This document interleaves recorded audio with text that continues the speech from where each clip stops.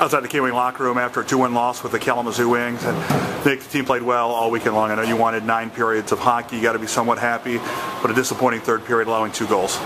Yeah, I mean, we let that team hang around, and you know, a team that's as desperate as they are, trying to get back on track.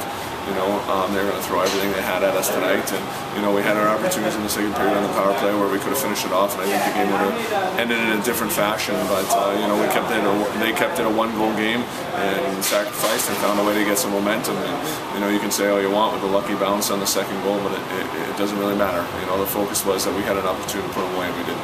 Somewhat fitting the way this series went. 11 goals combined in the first game. K-Wings getting an impromptu bounce to win it.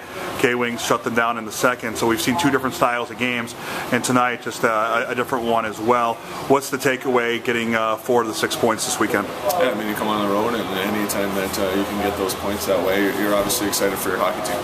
You know, it's tough to win. The parity in this league is tremendous, and it's tough to win on the road. So, and then you play a team 3 consecutive times. It's always difficult to get that third win.